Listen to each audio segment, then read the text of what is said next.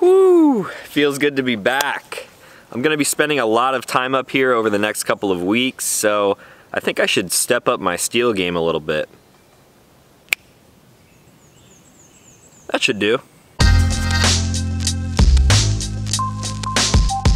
What's going on, everyone? Back with another episode of Stuff and Things. I'm out here at my range today getting ready to set up to film a ton of gun content. I figured since I'm going to be up here so much lately that I should step up my steel target game a little bit, and that is exactly what I'm doing today. If you've been following the channel for a little while, you will know that I went through a ton of different steel targets from various companies. Basically, if I found something new on the market, I would give it a shot and just test it out for a while. I'm not the hardest person on my steel. It basically just comes up here to the range with me, shoot it with whatever it's rated for, pack it back up and take it home. After a while though, I had found that I needed to start replacing some parts and bolts of various targets that I had, so that would kind of put me on the path of trying something different until I found something that I truly liked and was durable for my standards. That is when I landed on this target that you see behind me here. You may have seen me open this in a video in the past. I've also been shooting this for a couple Sunday gun days now, and out of all of the different steel that I shot, this one seems to be the most bomb-proof. I've put hundreds, possibly thousands of rounds on this thing, 9mm, 45, 5.56, basically anything that you've seen a video on, and this thing is still looking pretty much brand new other than the paint job. This specific silhouette happens to be made by a company known as Tactical AR500 targets, and now I have a lot more to go along with it. I've got 5 boxes here next to me, pretty much everything that I need to set up this range for filming the way I do, so I figured I could give you guys a quick unboxing of some of the products that they offer, show you how to set them up, run over some specs, and then if you see something that you are interested in, I also have a discount code for anyone watching, and you can find that in the description down below. With that being said, let's get into the first package.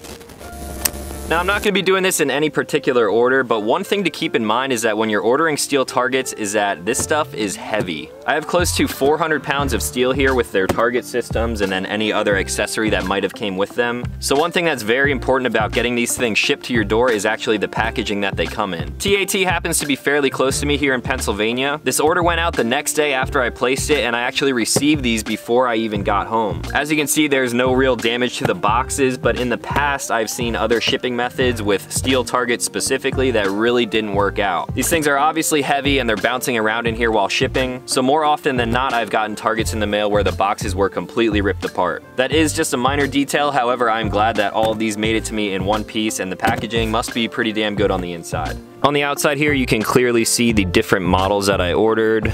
Basically just a bunch of silhouettes because that's what I use to film most of my videos with. And proudly found on the outside of the box, obviously these are made here in the USA.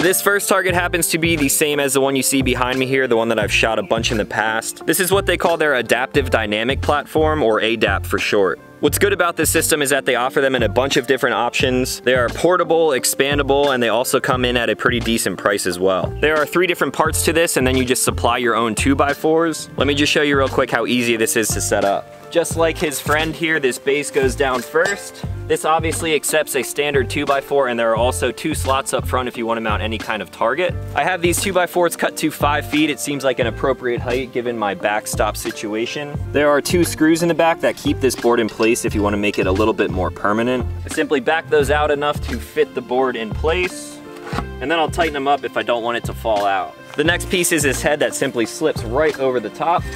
And then of course I have the target itself. On the back of it here you will find some information on what this one is specifically rated for. I will go over that in a second. But then you can also see the mechanism that keeps it in place right here, which is simply a pin. Pull that out. I'll line up this hole on the head of the target, slip the pin through, and then I'll put this little guy back in place to keep everything secure. It really is as simple as that. As you can see, no tools are required at all. The target is hanging here at a nice angle, that way all the shrapnel is going down into the ground. And this base is also very secure. I've had bases in the past that were made out of just 2x4s, and they work okay. However, this is just so much easier. When you have an H-style base on rocky ground like this, it's often difficult to kind of get it to sit up to a point where you can slap this thing over and over again and it's not gonna fall over. This, as you can see, is very stable. I don't think I have a gun big enough to knock this over just yet. Let's get into a couple more packages. I will set them up and then we can go over the specs and performance that these things can actually stand up to.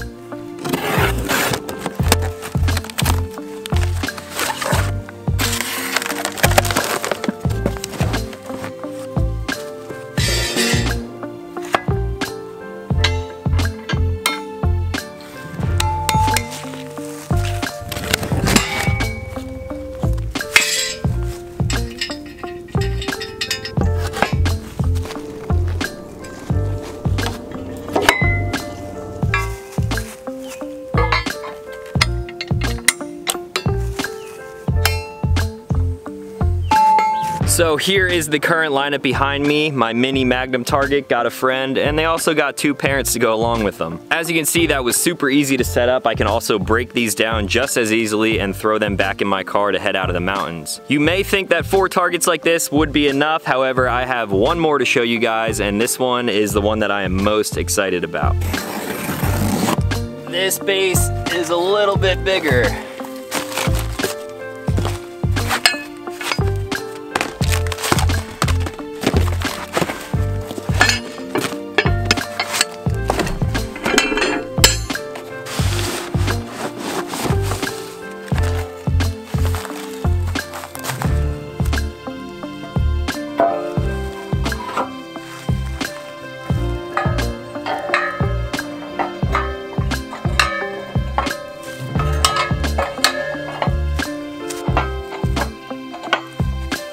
Alright guys, here we have the finished setup and I am excited to put some rounds downrange onto these things. I specifically ordered these targets to all be rifle rated, that way when I come up here and I'm shooting video, I don't have to worry about the calibers that I'm shooting and pairing them with specific targets. I typically don't shoot anything over a 5.56 or maybe a 308, so as of now everything here can handle those rounds, but if I want to bump up to something bigger, heavier hitting, these targets specifically are going to do a very good job at taking those blows. So all of these ADAP target systems here, I have the 2/3, 2 of them on this side, and then the full size 1 and 1. All of these targets are in their Magnum line and they are made out of 1/2" AR550 steel. While the company name is Tactical AR500 targets, they make targets that are a lot stronger than AR500 steel. All of the targets that I've used in the past were only AR500, and they did a good job. Like I said, I'm really only shooting smaller calibers from 9mm up to about 5.56. However, if I want to shoot anything bigger at these Magnum targets, these things can take pretty much anything that you throw at them. The AR550 is actually the same steel that they use to make their 50 BMG targets. I obviously don't have anything that shoots 50 BMG or none that you guys have seen yet, but until I get a chance to film a video with a gun that shoots something like that, I'm gonna throw the biggest, heaviest, fastest rounds that I can at these things and really put them to the test. One very important thing to note about these targets, as you can see, I set them all up with no tools required. They're all self-contained in their own stands with just a 2x4, the head and the target itself. And the way that this head is designed, you can see that there is minimal contact between the target itself and the 2x4. They really just swing on this pin here, and as you can see, including the dueling tree, they are all at a nice angle, that way everything is fragmenting down towards the ground. Because of the minimal contact between the target and the base itself, this will also allow the round to strike the target and then rock backwards, making it even safer so that no shrapnel is going to be flying back at you. Because there's a lot of steel here with only one point of contact, these plates are going to resonate a lot louder than anything that I've shot before. For myself, when shooting gun videos and filming them, there's kind of a happy medium. I've had targets in the past that when you shoot them, it sounds like you're shooting a steel frying pan, and then I've also had another target that you shoot it and it rings out for like a minute and a half. These 2/3 size targets, I already know I like the sound of them. The original paint on the new ones will kind of deaden the sound of the ring until they're actually broken in, but I know for a fact that these do sound good on video. But hey, if you're not recording yourself shooting and putting it up on YouTube like this, it doesn't really matter, does it? So if you want targets that are going to be very loud and that will resonate and you can hear from almost half a mile away, these bigger guys are going to be your targets. TAT is actually one of the sponsors of the Carry Trainer S12 event, which you guys have seen me cover in the past. So I have shot these bigger size targets with both 9mm and 5.56, and I'm telling you, if you want an audio and visual representation of your shots landing on target, these are gonna be the targets for you. Down on the end here, I also have one of their hostage target setups. This is a simple bracket that bolts right to the head of the ADAP system, and then as you land shots, this paddle will obviously swing to the other side just like the dueling tree. It's a fairly simple and clean setup. These are also removable. This plate right here is actually 3/8 inch, whereas this is 1/2 inch. This will allow it to swing a little bit easier when you're hitting it with smaller rounds like 9mm. However, this is still AR550 steel, so it is rated up to a 5.56. Now, speaking of things that swing, let's move over to the dueling tree. So here I have their rifle dueling tree, which means this thing is carbine rated. These are 3/8 AR550 steel, just like the hostage paddle. And there are a lot of things that I like about this system as opposed to some others out there. As you saw me set this up, this thing is completely self-contained. If I wanted to, I could pick this entire frame up and move it wherever I wanted out here on my range. These paddles are also removable, super easy, just like the hostage targets. So if I'm shooting some soft hitting handgun ammo at this, chances are it's not gonna be able to move this hefty plate. Like I mentioned, this is also at an angle to fragment everything down towards the ground for safety. So because of that, you're gonna need something that has enough power to flip this all the way around to the other side. Because these are removable, I can simply swap these paddles out for a pistol paddle. That'll make the weight a lot less, and then I should have no problem with some 147 grain 9mm to flip these things around.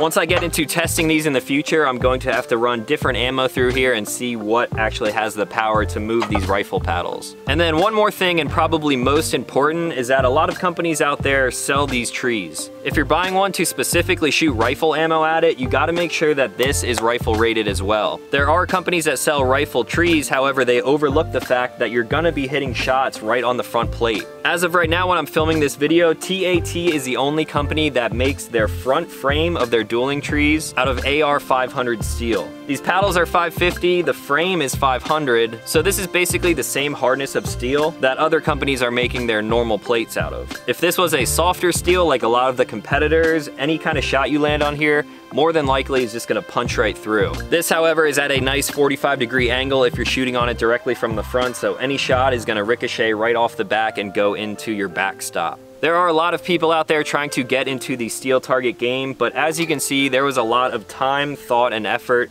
put into this system. This wasn't just something that happened overnight, it's super well executed, and I'm excited to start shooting this thing. So there you guys have it, the newest additions to my range. I'm obviously gonna move these things around and set them up in specific areas depending on how I'm shooting and what I'm filming. One thing to keep in mind when shooting steel like this is that you have to be at an appropriate distance based off of the round that you're shooting. If I'm shooting a 5.56 round at any of these targets here, I'm obviously gonna wanna be about 100 yards away. There are recommended distances for a bunch of different calibers, so if you guys wanna check out any of that information, I will leave that in the description down below. Also, if you want any more information on these, they have great write-ups about every single one of their products on their site, so you can find that in the description down below as well. If you get on there and find something that you like, be sure to use code TALONSCI at checkout and you will get 10% off your entire order. If you've never shot at steel before but you have the place to do it, I would highly recommend picking up a target. It honestly makes shooting so much more fun because you get that instant gratification whenever you're hitting any of these targets. If you do shoot steel and you have any of these TAT targets, let me know in the comments down below. Maybe share some of your experiences with some of the people who are watching so they know that they're getting a quality product. I've been using this one down on the end here for a while now and I've had no issues at all. And now that I've got 4 more of their systems, I don't think I will need to be replacing any of these targets anytime soon. If you're new to this channel and you want to see me shoot these things up, make sure you click subscribe and turn notifications on. I make new videos every week and I'm about to film a Sunday gun day with my first time shooting at all of these new targets. That will be coming out this Sunday and that is going to be all for today. So as always, thank you guys for watching and I'll talk to you in the next one.